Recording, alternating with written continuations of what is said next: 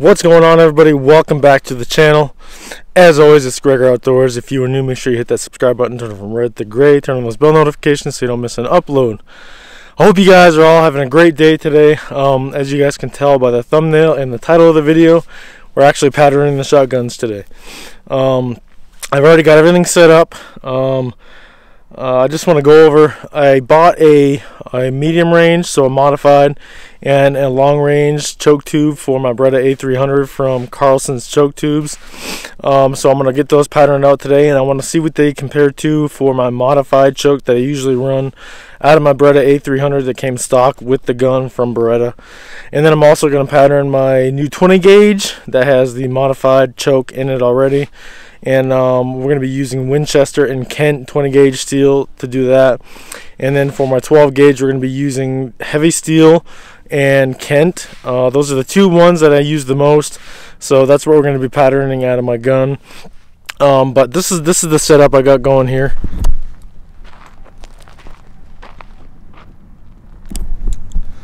So I got one of this duck splatter target so you guys can see exactly what the pattern is going to look like, and then I have my GoPro fixed on the target so we can see real time what that looks like after I take the shot. But I hope you guys like the video. Stay tuned. Hopefully we can get a pretty good pattern out of this. What the plan is to do, I'm going to do everything at 20 yards. So the full modified, everything's going to be at 20 yards, and then the 20 gauge is going to be at 20 yards as well. So stay tuned. Like I said, hopefully this is going to be a good one. We'll get some good information out of it. Alright folks, so the first one is going to be the heavy shot at 20 yards. Like I said, I got my ear protection. We're going to take a look and see how this goes, so stay tuned.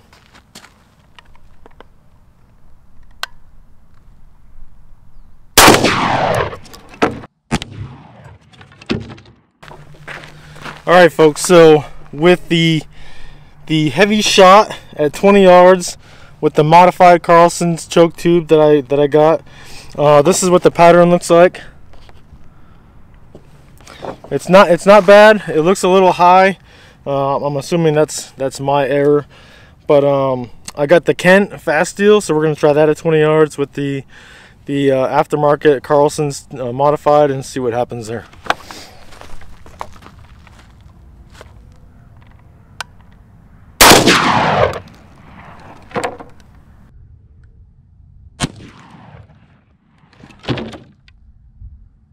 Alright folks, so this is the Kent fast steel at 20 yards. This is what the pattern looks like. Again, a little high, not terrible. Comparatively speaking, I think there's more pellets on target with the Kent at 20 yards than there is with the heavy steel. But I'm going to switch chokes. I'm going to go to the full choke. We're going to shoot that at 20 yards and see how that looks. Alright folks, so we got the heavy steel 1 1/4 and number 3 shot at 20 yards, full choke with the Carlson's aftermarket. Let's see what happens.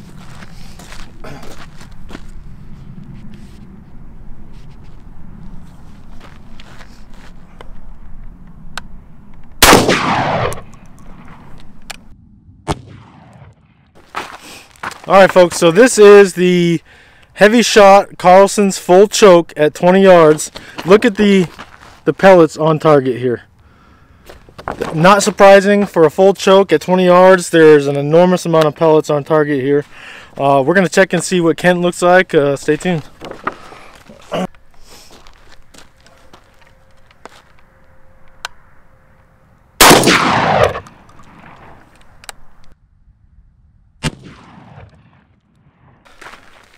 Alright folks, this is the Kent 3-inch number 3 shot 1 1/8 at 20 yards.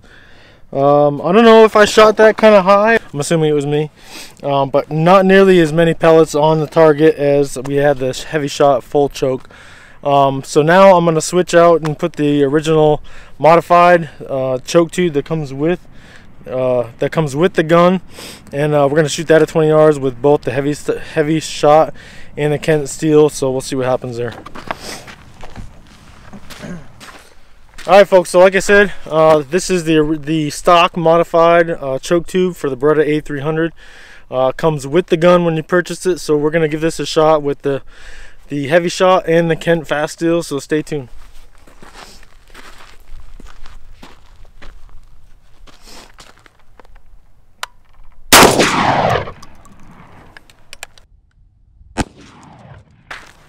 Alright folks, yet again, here is the hevi-shot with the modified choke tube that comes stock with the Beretta A300. I definitely think I'm shooting a little high. So we're gonna try to bring it down a little bit with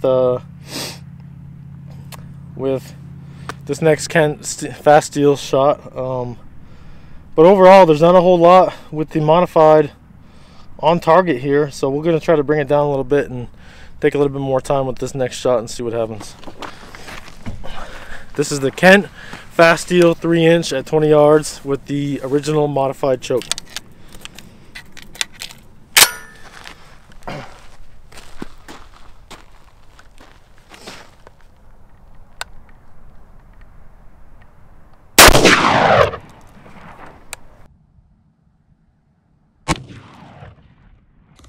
I took my time with the shot, and I think this one came out a lot better. My main camera did die, so I'm going to use my phone.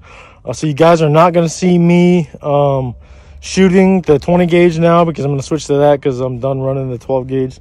But you will see the GoPro footage of it on target. So I'm going to show you guys the modified Winchester load and then the Kent fast steel load, and I'll kind of go over what size load charge and everything else like that I'm using for the 20 gauge when I get done, so stay tuned.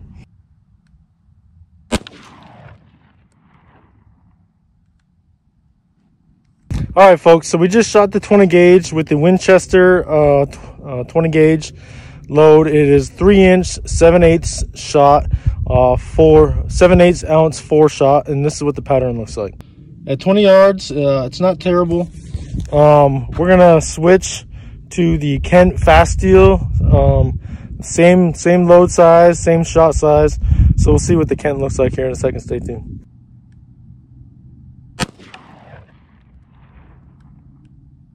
All right, folks. So at 20 yards, the Kent seemed like it had about the same amount, maybe a little more on target with the 20 gauge at 20 yards.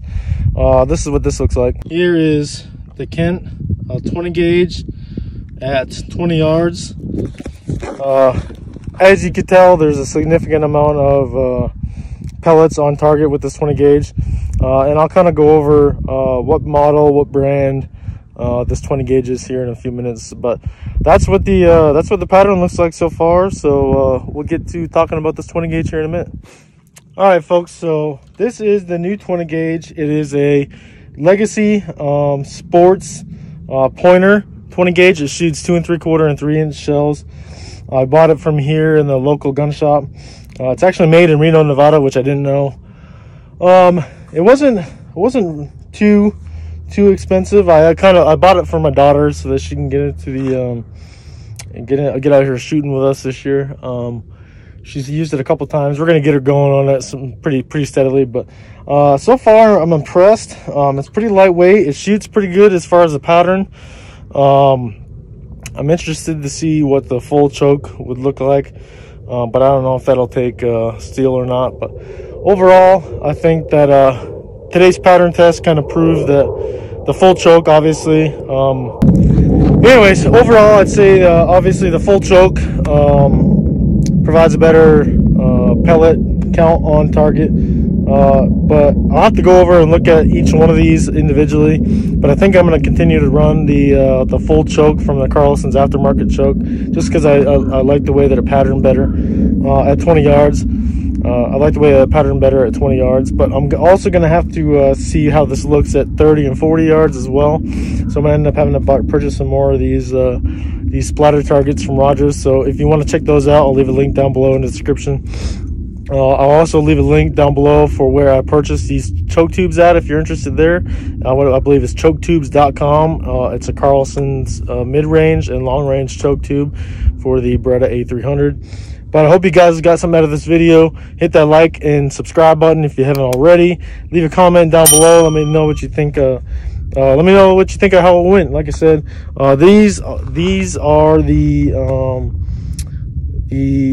shot loads and everything that I used today. We got the Kent Fast Steel 20 gauge 3-inch 7/8 and 4 shot. We got the Winchester 20 gauge 3-inch 7/8 4 shot. The Kent Fast Steel 12 gauge 3-inch 1 1/8 number 3. And I also used the Heavy Steel 3-inch 1 1/4 number 3 shot there. But like I said, I hope you guys got something out of this. I know I did, so I'm going to be running the full choke here going on. Make sure you ask pattern your guns. It's very important. Obviously, I didn't do that before the season started, and I kind of regretted that at this point. But hopefully from now on, throughout the season, it'll be a good season for us. So hope you guys are all getting out there doing some hunting. And until next time, get out there, enjoy the outdoors, and get those experiences. And we'll see you next time.